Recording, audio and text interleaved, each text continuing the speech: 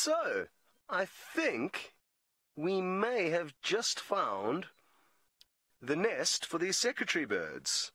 It's difficult to see from here, but they often do nest on the top of little bushes like that. I can't see if there's any nesting material. Possibly it's just that they roosted there last night.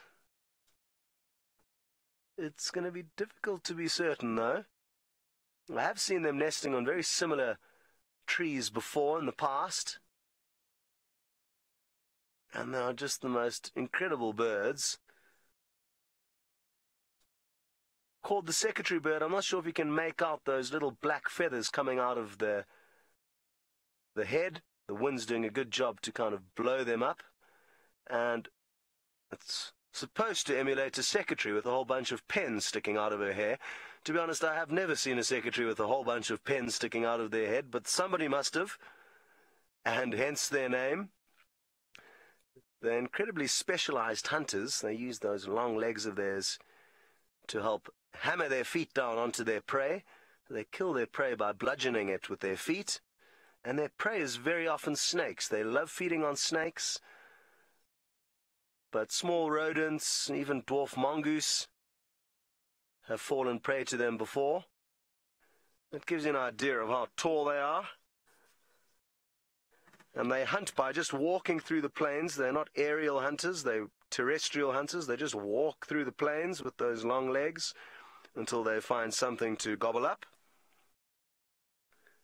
But it seems like they aren't too worried about finding breakfast this morning and are busy just pruning themselves to get ready for a day out. And they've got a big area within which to stroll through in search of their food, as you can see. Captain Murphy, great to have you with us. You're interested to know if these birds are endangered. And not that I am aware. But that's not to say I am correct. I think for them, thankfully, they haven't experienced too much habitat loss. They are not a pest to humans, so they are never persecuted by humans as far as I'm aware. So I don't think they are endangered. We just haven't seen many in our time exploring Djuma. There's not too many there. A sighting of one there would be quite rare. Whereas here they're quite common. It's the perfect habitat for them to live. And I've already seen quite a number of them since I arrived a few days ago.